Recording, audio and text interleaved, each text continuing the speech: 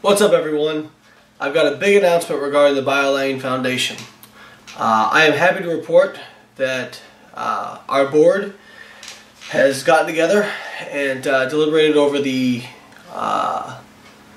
submissions we got, and we are going to award the lab of Dr. Abbie Smith-Ryan, in particular the application or the proposal by Eric Trexler, her graduate student, funding. And what's really cool is as some of you already know, the BioLayne Foundation was started in order to get funding for the next generation of scientists who are interested in studying research that will benefit the fitness industry. So Eric's research and his proposal was very, very cool. He actually wants to travel and look at competitors specifically. Eric, he's doing his master's at UNC in Dr. Abbie Smith-Ryan's lab. But what's cool about Eric is he is a competitive bodybuilder as well, and he wants to go to shows and have competitors sign up and get like the week of the show and the day before the show, get like their resting metabolic rate done, some blood work, body composition measurements, that sort of thing. And then he's going to track them at various time points post-competition, because while there's not a lot of research done on bodybuilders, he's also doing bodybuilders and figure, I believe.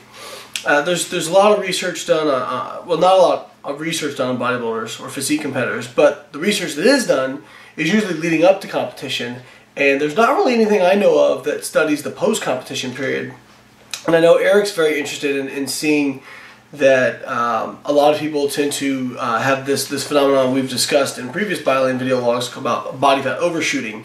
And so he wants to look at what was their calorie intake, how long did it take them to, people who stayed leaner post-competition versus those who gained more body fat, what characteristics did each have, that sort of thing. So I mean, it's a very, very small step, but it's research moves slow, and but I think it's a very important step to observe what happens with competitors and see what data we get back, and this will hopefully positively impact the fitness community, which I think it really will.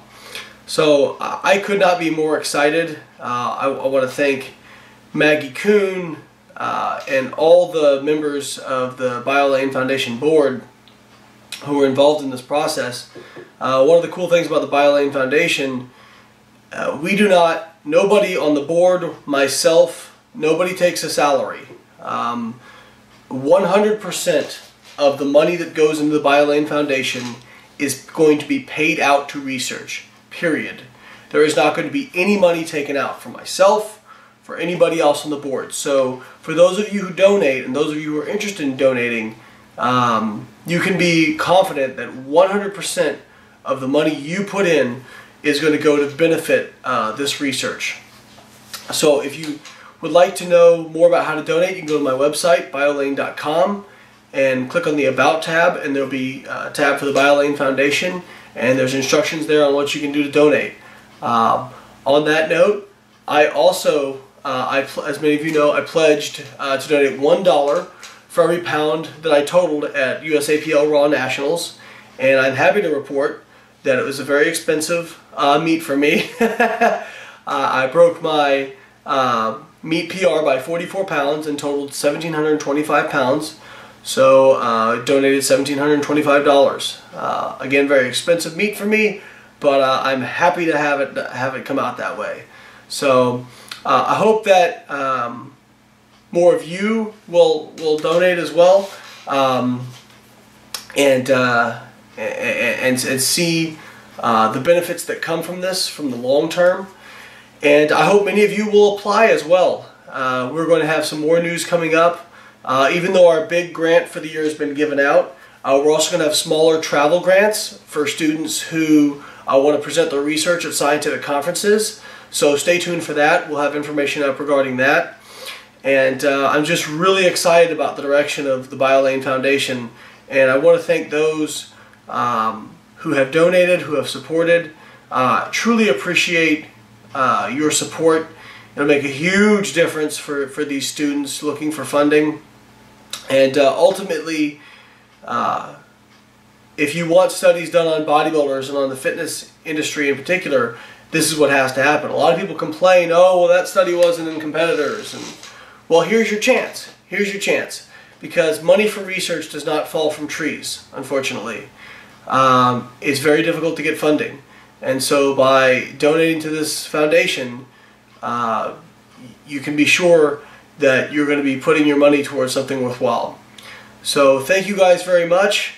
I appreciate all the support, and we will keep you all updated. And congratulations to Eric and Abbie's lab for being the first research selected for the BioLayne Foundation grant.